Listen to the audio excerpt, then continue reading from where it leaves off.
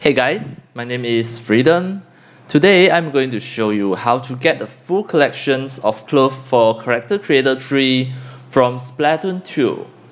Alright, you can just scroll down, go to my video descriptions. I already give you the download link at there. Just click into the first link, download all the clothes, choose the accessory 3D models from here. This is the Splatoon, download all Splatoon 2 clothes. Alright. Once you click into this link, it will lead you into this website. Alright, you can see here, it is really a lot of 3D models, included some of the accessories like hats, specs, and you can see here a lot of clothes, a lot of shirts. And once you scroll down, you can see a lot of shoes as well. And today's tutorial, I'm going to show you how to get the clothes for CC3. Alright, just step by step. Let's say if I want to have, this shirt or this jacket. What I need to do is just right click it, open in a new tab. Then you can see download zip archive. Click download zip archive. Then start download. And then you have to wait for a while until it finishes download. It will be inside your download folder.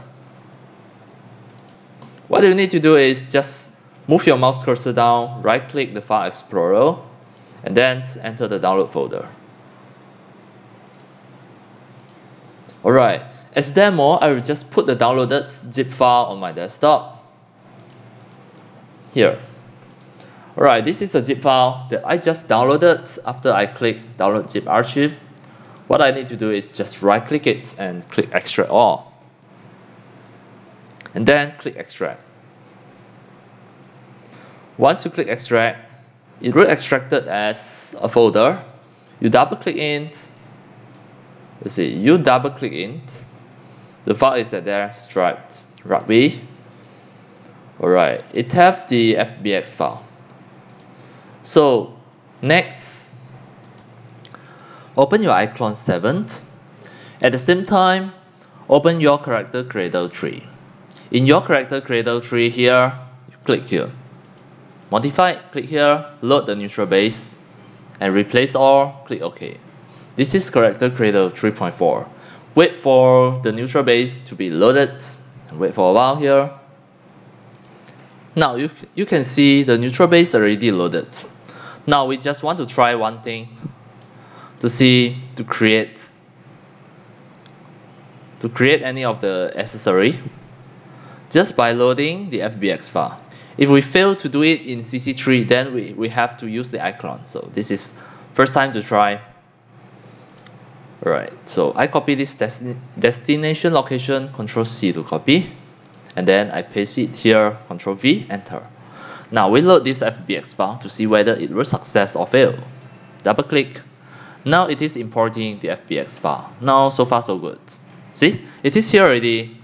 What you need to do is press W to push it up and press R to make it bigger. Now you can see it is here. And we push it up so that it can fit to the body. Again, you press R to make it smaller. You must make sure that it fits to the hand. Okay, so far so good. Next, what you are going to do, adjust it a little bit. Alright, now next we have to settle this part. And before that, come to here, click here, and go to find the texture. Where is the texture? The texture is inside the folder under the images. So it should be this one. You drag into the diffuse, and then the bump, you drag this normal PNG into the bump, and then this one you choose bump. Now it should be better. Next, what you are going to do, this FBX file, you click here, click transfer skin weight. Before we settle this, we have to transfer the skin weight first, and then choose the default. This is the shirt. Click apply. Alright, next you close it. Now we want to settle this part. This is the collisions. We try to click conform and calculate the collision to see. Now it is better, but it is not that effective. If you calculate again, now better. Calculate the collisions. And you have some of other parts that not yet settled, so we better do it manually. Control Z, Control Z, Control Z. Then we turn on the lights. Next, we click here. We don't want to use the conform. We use the edit mesh. Maybe it is more effective.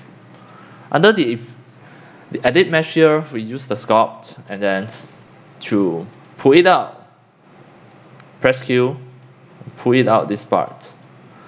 The radius, make it bigger, better. Now, we do it manually.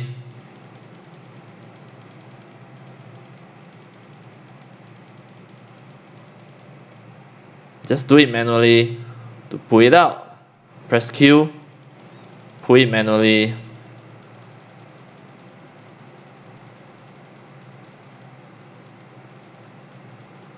Alright, now done this part. Next part is here. Press Q. Do it manually is better than automatic conform.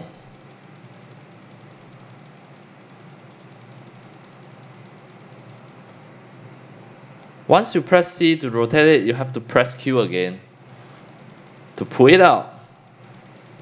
Now better. Now this part.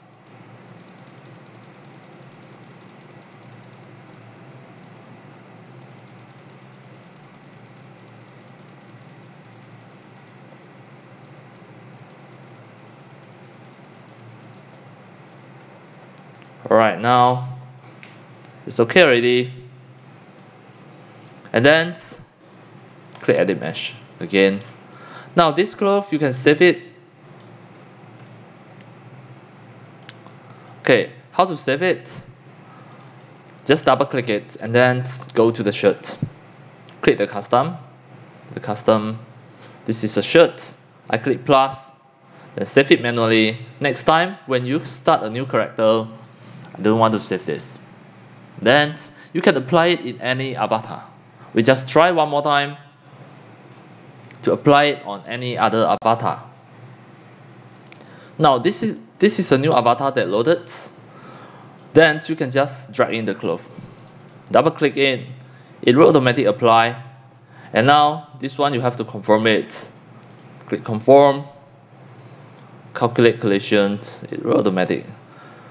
At this moment, what you need to do is go and edit again. Edit the mesh, sculpt it to push it out.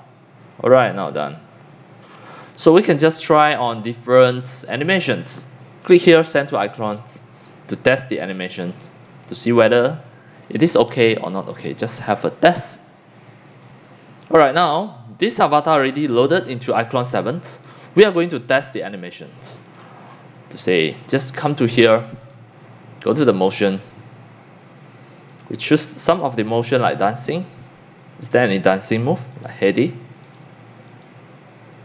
Perform some of the dancing. Alright, now we try to look at this avatar, how she dances. It's okay, you can see the whole cloth is fit into the animations and the full body, and it is really okay to dance as well. It don't have any of the collisions there. It is perfect. Alright.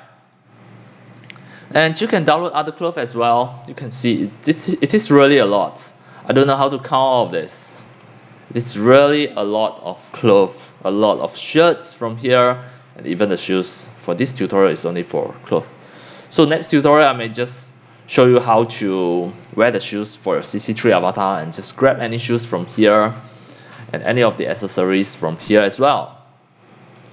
Alright, that's all for today about how to get the full collections of the Splatoon clothes for your character creator tree. And that's all for today. Thank you for watching.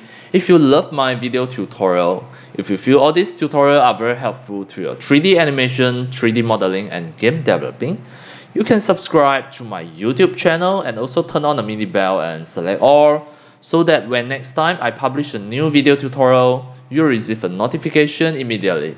See you in my next video. Enjoy, happy animation and game developing. See you.